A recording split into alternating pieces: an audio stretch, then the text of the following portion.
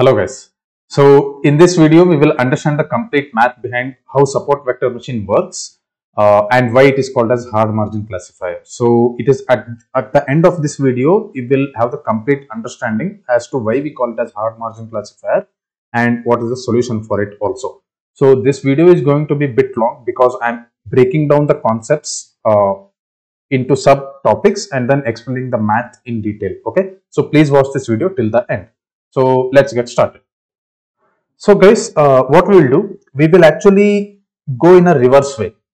Okay, so we will do a kind of reverse engineering in order to understand how SVM actually works and how it is developed and how we find this margin in the end. Okay, so let's say that we have these data points given here. So these blue data points belongs to positive class and these yellow data points belongs to negative class. So that's the idea here. So we have to classify those two data points. Okay, and for time being, let us assume that we have already found these hyperplanes. Okay, so what are the hyperplanes? So mathematically we represent hyperplanes using the symbol pi.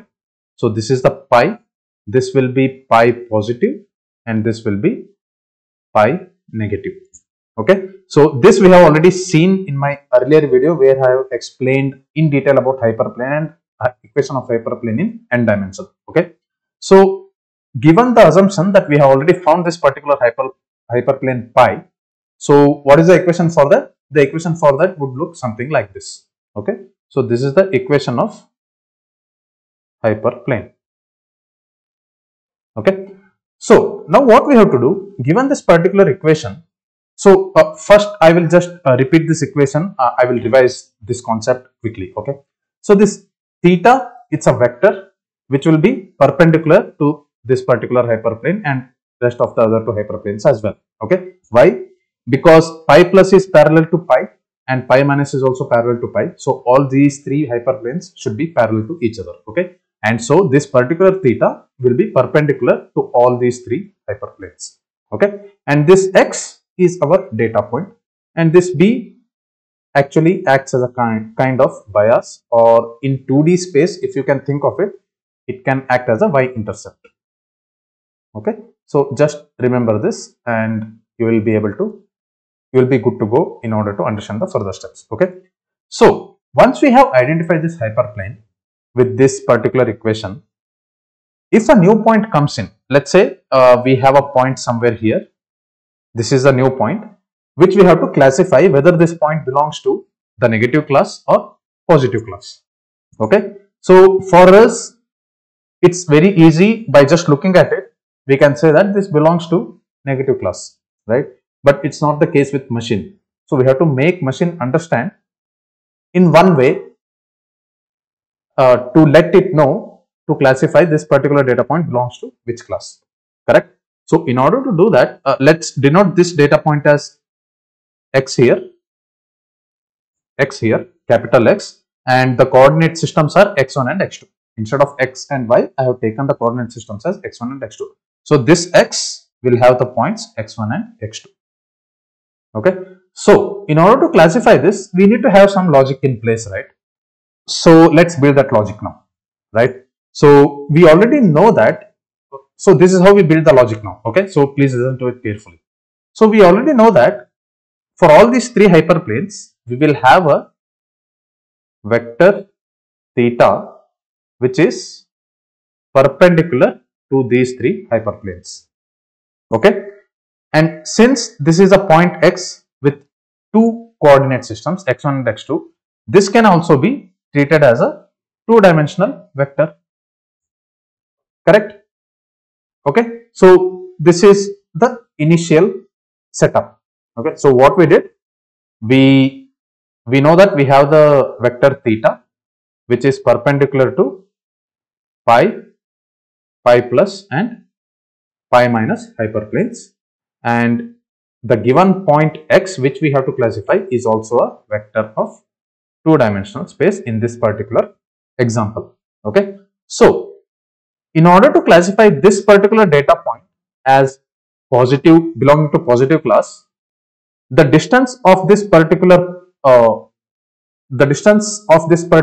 vector or the magnitude of this particular vector should be beyond this particular hyperplane, that is pi, right? Then only we will classify this given data point as belonging to positive class.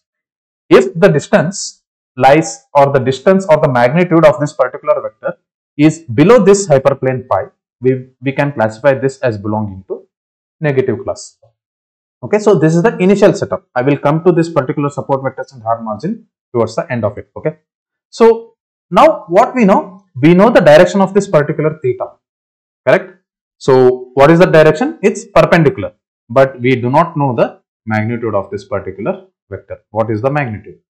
We have no idea. So in order to find the magnitude of this particular x vector, so what we can do, it's a simple vector mathematics. It's a vector algebra, right? So vector algebra. So what we can do, we can project this x on theta. Okay, so what we will do, we will extend this and we will have this projection here, and this projection will be perpendicular to this particular theta vector. Okay, so I'll just write it for your purpose. So project vector x onto vector theta.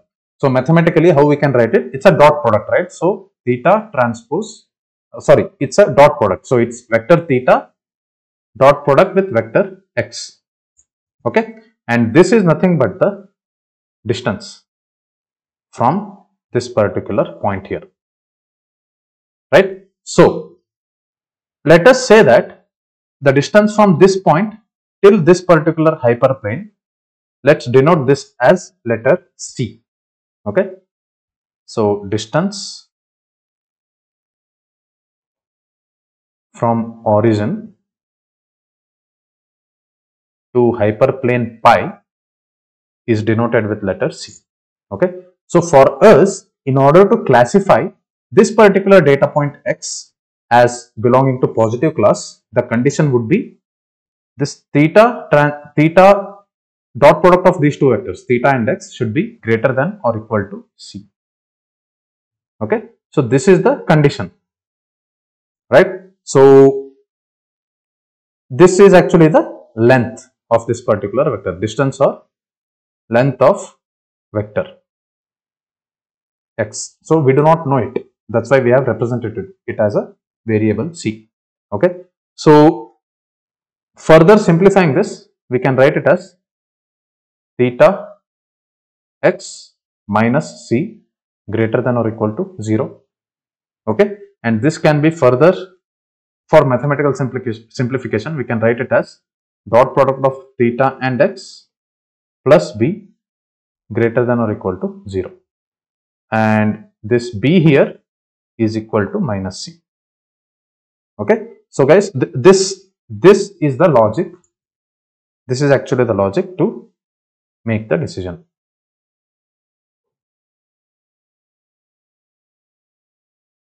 Okay, so if the output of this particular calculation is greater than or equal to 0, we can classify it as belonging to, we can predict the particular point belonging to positive class.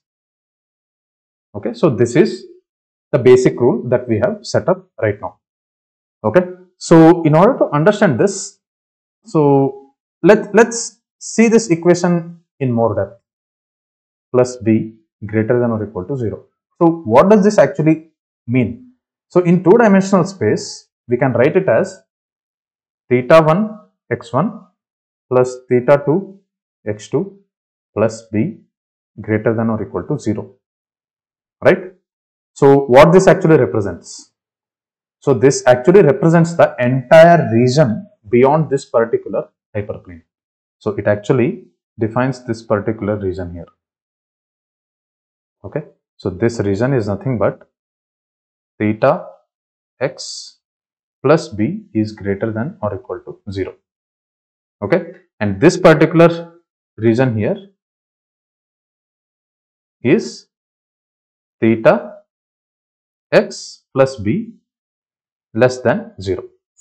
Okay, so this actually represents the entire region. So which are, if any data points in this particular region will be classified as positive data points, and any data points in this particular region will be classified as belonging to negative class. Okay, so the condition is y hat, or the rule or the logic to classify the given data point y hat I is belongs to positive class +1 if theta x plus b is greater than or equal to 0, and we classify the same point belonging to negative class if this theta x plus b, if it is less than 0. Okay, so this is the rule. Fine. Now what SVM does, so it finds the value for theta and b. Okay, it finds a value such that the distance between pi plus and pi minus hyperplanes is large, right? So the distance between the hyperplanes pi plus and pi minus is large, and we also call this distance as margin, and that's why we call SVM as a large margin classifier. Okay, so large margin classifier. Okay, so now coming to these two hyperplanes, pi plus and pi minus. So in order to arrive at this particular system where the margin is large, we need to have the equations for these hyperplanes as well, right? So what are the equations for pi plus and pi minus hyperplanes? So the equations for this is given as, for pi plus, the equation is theta x plus b is equal to 1, and for this particular hyperplane pi minus, the equation is theta x plus b is equal to -1. Okay, so why this is +1 and -1? So this number actually doesn't have any effect. So we can choose 10 and -10, or we can even choose 100 and -100, 1000 and -1000. So it doesn't matter, right? In the end, we will arrive at the same equation in order to compute this particular margin, which is also denoted with a letter D. Okay, so I will prove this in the end. Okay, it just we are equating this to +1 and -1 for mathematical convenience. So for now, you just take it my word that we are equating these equations to +1 and -1 for mathematical convenience. Okay, so let's proceed further. So now we have three equations, correct? So I'll just write this in the figure also. So this is our pi plus, this is our pi, and this will be our pi minus. So if we can write the three equations, the equation for pi plus is theta x plus b is equal to 1, correct? Equation for pi is theta x plus b is equal to 0, this particular hyperplane, and hyperplane at the negative side. So the equation for this is theta x plus b is equal to -1. Okay, so now we call this as system of equations.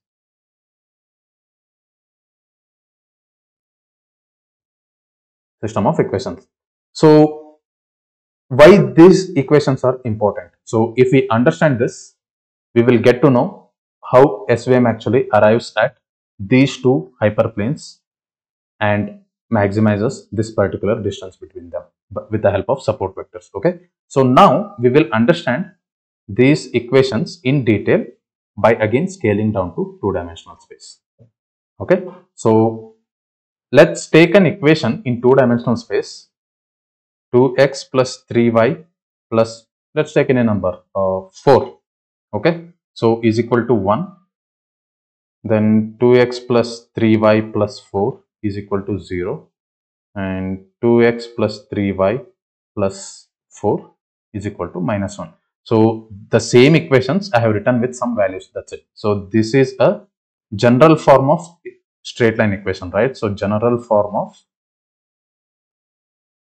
straight line equation,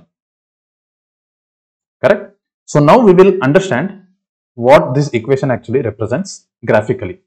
Okay, so let me open up a website which shows the lines drawn if we give the equations. Okay, so let's go there. So guys, I have come to this particular website which will, if we give the equation, it will draw the lines for us. Okay, so I have copied these equations here. So these are the three lines. So if I just disable this, so this is the middle line, 2x plus 3y plus 4 is equal to 0.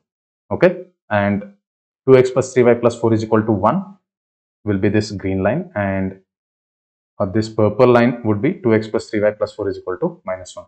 Okay, so now what I would like you to understand is, so if we change this particular equation, okay, so let me just say, let me multiply this with some value 5, right? So 10x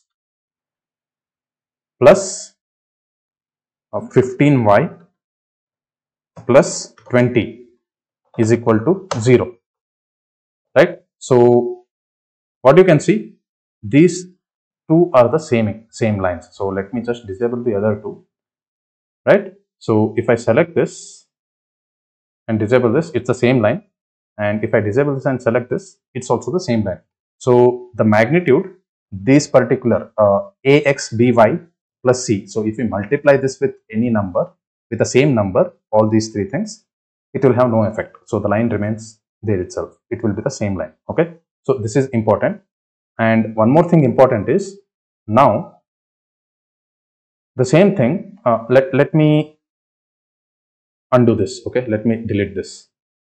Now what I will do, I will copy these things again. So I'll say 2x plus 3y plus, so it's 3y, sorry, 3y plus 4 is equal to 1, right? So I'm again copying the same equation here, right? And let me duplicate this. Let me duplicate this as well again. Sorry, delete, duplicate the inputs. Okay, so now what we'll do, we will change this to 0 because we want this center line to be 0, and this one, the LHS for these two equations, equations 4 and 6, we will scale it up by a factor of, let's say 5 or 10. So let's do it by a factor of 10. So it will become 20x plus 30y plus 40, right? And similarly, this will be 20x plus 30y plus 40 equal to minus 1. So I want it to be minus 1 here, right? And we do not have any effect even if we multiply this by a factor of 10. We have already seen that. So now if I zoom it, you can see, right? So these two are the lines. For this particular line is this equation, 20x plus 30y plus 40 is equal to 1, and this line is 20x plus 30y plus 40 is equal to minus 1. Okay, and now if I select these two things, right? So this particular line here is 2x plus 3y plus 4 is equal to 1, and this particular line here is 2x plus 3y plus 4 is equal to minus 1. So what I want you to understand out of this is, so if we multiply the LHS part of these equations by a factor greater than 1, right? So what we'll do, we will reduce this particular margin here. So you can see here, right? So if we multiply this equation by a factor of 10, we have reduced the distance between these two particular lines, correct? So if we divide the same equations, 20x plus 30y plus 40 by 10, we will arrive at this particular two equations, and we can see the increase in the distance between these two lines. Okay, so this is what I want you to understand from this particular demo here. Okay, so let's go back to our board and then understand the next topics. So coming back to this particular two-dimensional equations here, so we came to know that modifying the values of thetas and b will actually affect the distance between these two hyperplanes, right? Pi plus and pi minus, which is also represented as d here. Okay, so effectively by modifying these values, we can either increase or decrease the margin, right? So if we multiply these particular equations by a factor greater than 1, we will reduce the margin will get shrunk. And if we divide the same equations by or multiply the equation by a smaller factor by the fractions, the margin will increase. Okay, so this is what you have to understand. I hope you have understood when I gave you the demo on those particular lines. Okay, so now this particular thing D is what we have to optimize, right? So we have to optimize this D here, and this D is dependent on two things, pi plus and pi minus, that we have seen already with the help of this system of equations. But for these pi plus and pi minus, we have two constraints.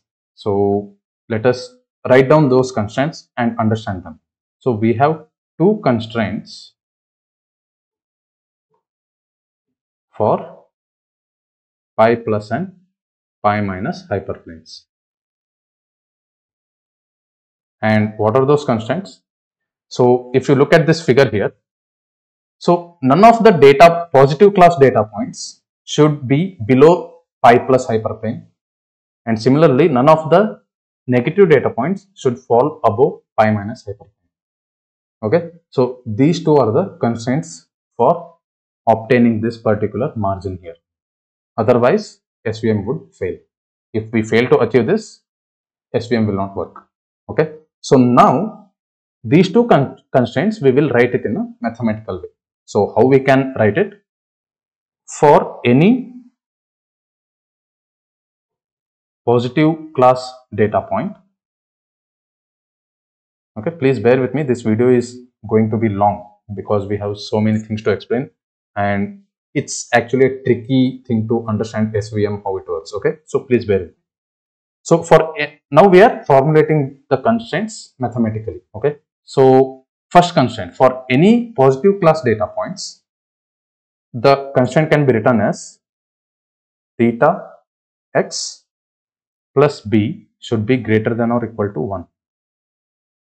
Okay, so if I consider these two data points, so this, if I take this as x2 and if I take this as x1, so x2 belongs to positive data point, x1 belongs to negative data point, negative class.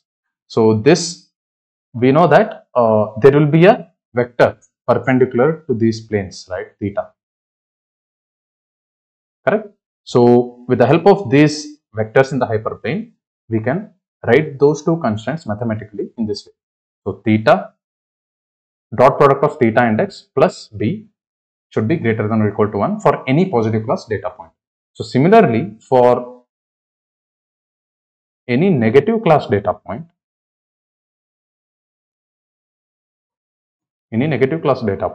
this theta x, dot product of theta x plus b should be less than or equal to -1. Okay, so this is constraint number 1, this is constraint number 2.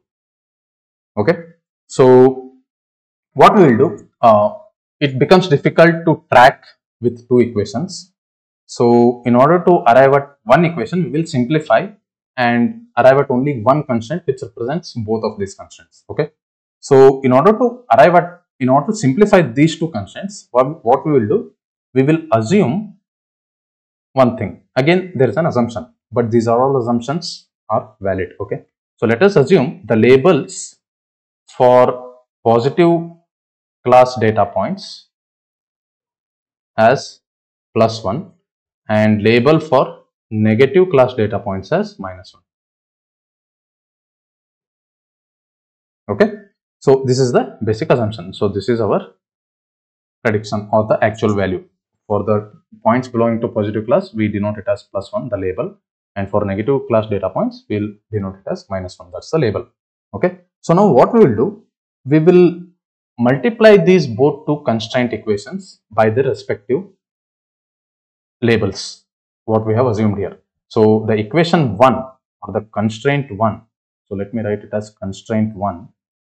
So this becomes yi into dot product of theta x plus b greater than or equal to 1, and constraint 2.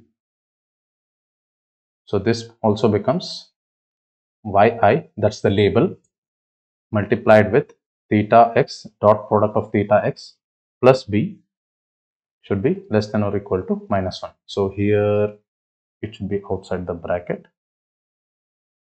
Okay, so these all things matter a lot.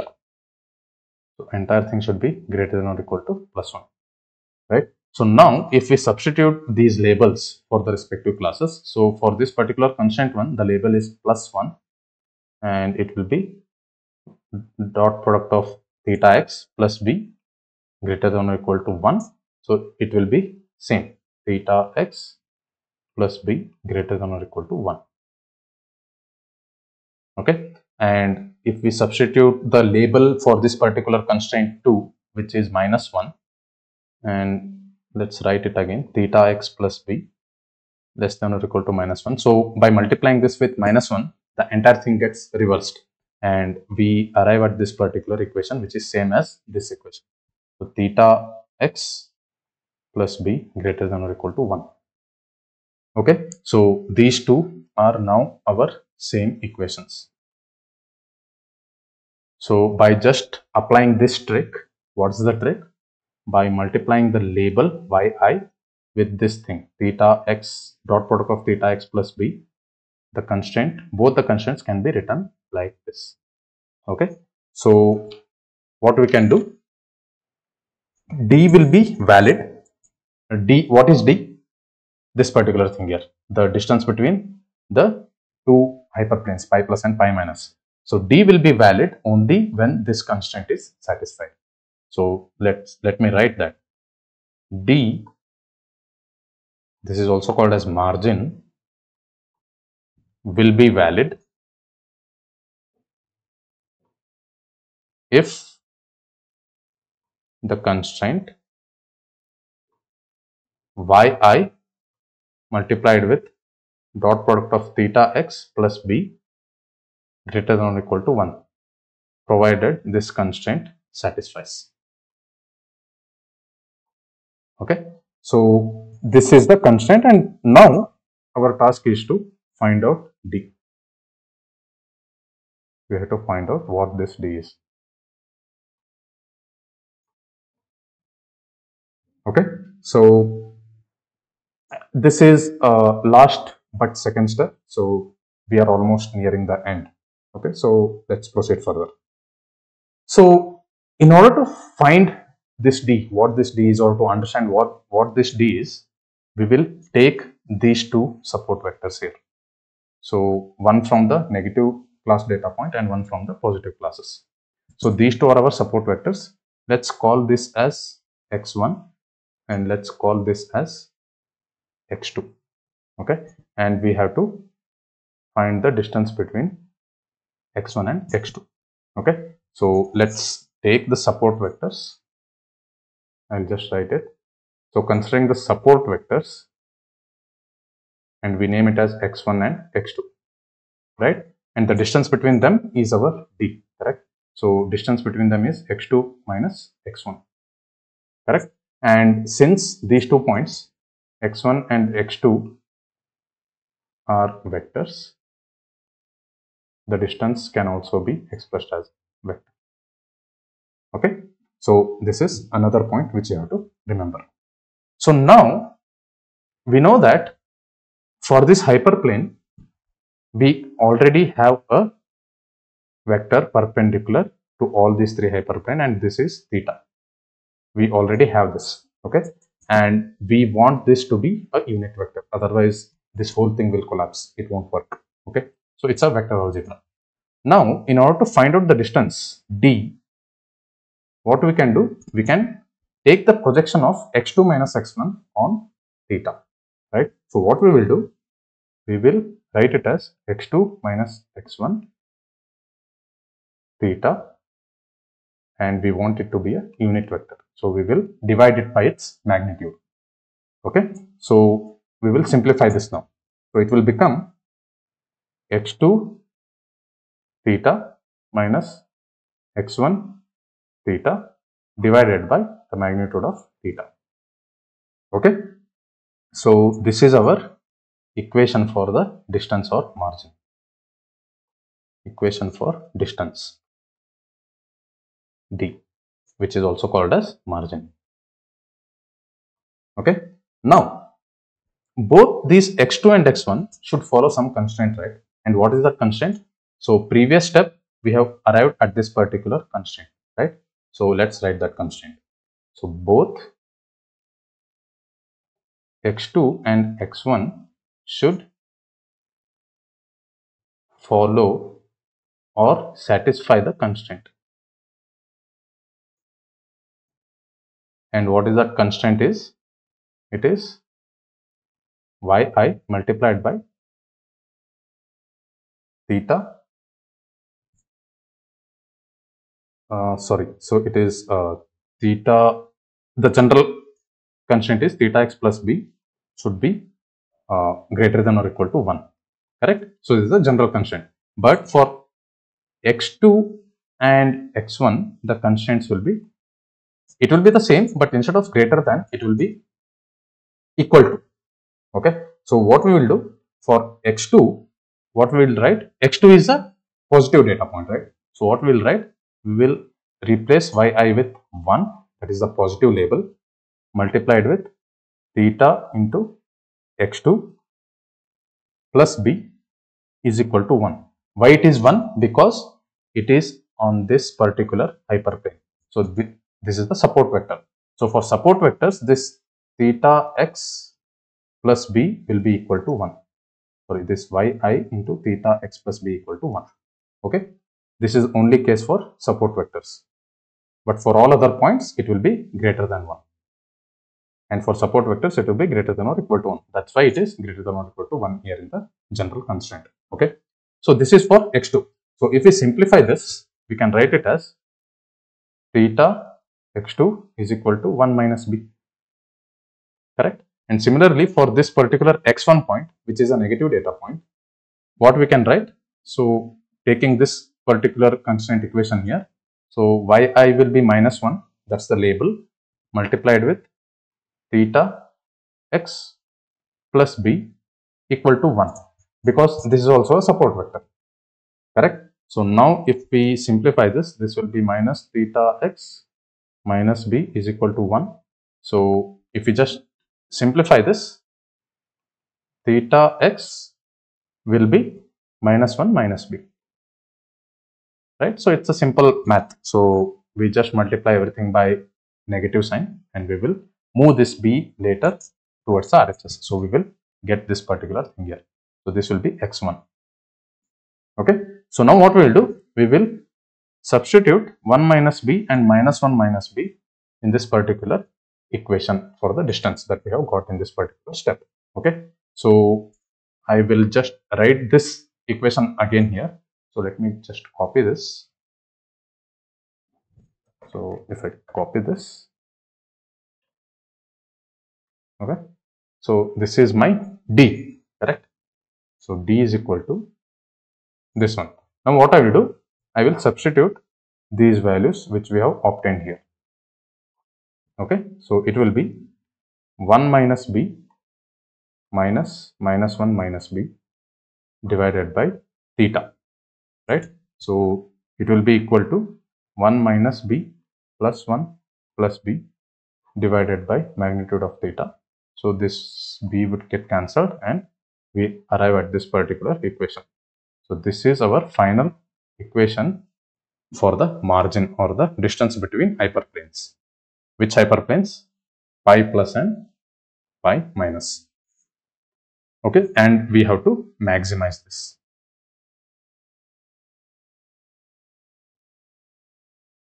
We have to maximize this, right? So how we will maximize this? Given the constraint, that constraint will always be there. Given the constraint, and what is that?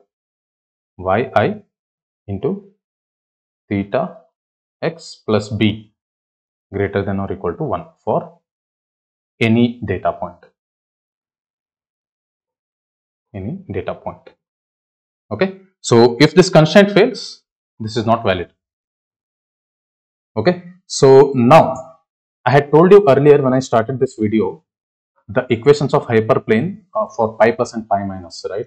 So pi plus and pi minus, the equations are theta x plus b greater than or equal to 1, and for this it is, sorry, this is equal to 1, not greater than or equal to, for this it is theta x plus b is equal to minus 1, correct? So now if you, instead of taking plus 1 and minus 1, if you take 10 and minus 10, it will be multiplied by that particular number, 2 into 10. If you take this equal to 100 and minus 100, so this number would be 100. So actually this doesn't have any effect. This particular number doesn't have any effect. Just to have the, just to simplify it mathematically, we have equated it to the number 1. That's it. There is nothing, no science behind it. Okay. So this is the constraint, right? So, but there's a problem here. So what is that problem? This is the ideal situation, guys. So in real world applications, we will never have the perfectly linearly separable data points like we have seen in this particular figure here. Okay. So if any point belonging to negative class lies above this pi minus, and or if any data point belonging to positive data class lies below this hyperplane pi plus, this particular logic, the entire logic that we have derived, doesn't hold good. So SVM will fail to fit. SVM will fail because this constraint itself will not be satisfied. So provided this constraint is not satisfied, this particular D will not be valid, and hence whatever value we play with, this theta and b, in order to move these two things, these two hyperplanes, will not help us to satisfy this particular constraint. Because I hope you are getting this, right? So let's say we have some data point here. So let me highlight it with yellow itself. So if we have a data point, negative data point here and positive data point here, right? So this fails. That's it. So this fails, right? So that's why it is called as hard margin classifier. So because of this, it is called as hard margin classifier. So in real world, it's either almost linearly separable. So when I say almost linearly separable, there could be some overlaps. Okay. Or completely non-linear. Completely non-linear. So for almost linearly separable, we can actually allow some misclassification, and this constraint can be loosened a bit, and that's where soft margin classifier comes into effect. Soft margin classifier. Okay. And for this completely non-linear data sets, we make use of something called as kernel tricks. Okay. So we will see it in upcoming videos. Okay. So if you have understood it, it's well and good. I hope you guys have understood it, because I have simplified it to a maximum extent, and I have referred multiple sources and multiple videos even on YouTube in order to arrive at this particular explanation. Okay. And I would like to thank a specific channel in YouTube called as CampusX, which is run by Nitish Singh. So if you haven't understood my explanation, you can go to his channel. He has explained it beautifully, almost the same way how I explained. Maybe the equations would change here, what I have taken as an example. But other than this, the explanation is superb. You can refer to that, his video as well. Okay. So that's it for this video, guys. If you like the content that I'm creating, please give it a thumbs up and share it among your peers who wants to learn in-depth intuition for all the algorithms. Okay. So this is actually one such algorithm which freaks us out because it has a lot of vector algebra, right? So, but if you understand this, it's well and good. You can work it out, right? So that's it. If you haven't subscribed to my channel, please do subscribe. Till we see in the next video. Happy learning. Bye bye.